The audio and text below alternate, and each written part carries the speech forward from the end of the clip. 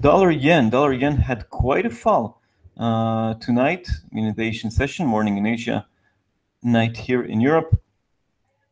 So we had a reaction to the poor US figures, but the first reaction was quite limited. Actually, non-farm payrolls, it didn't hurt the dollar yen so much, but yesterday we already had a big fall and then an extension just sort of in the Tokyo session without any indicators. I still look at this line 101.50 as some kind of battle line, some kind of pivot line to the upside. We should update this line I had here isn't that relevant anymore. Sorry. Anyway, 103, I would say the round number here provides now, it switches from support to resistance. If we zoom out just a bit,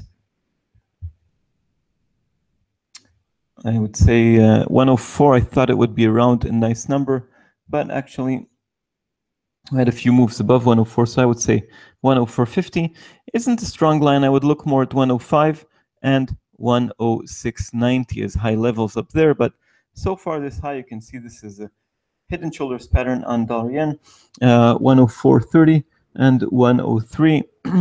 So 104.30 as the top of the head and 103 as the shoulder line.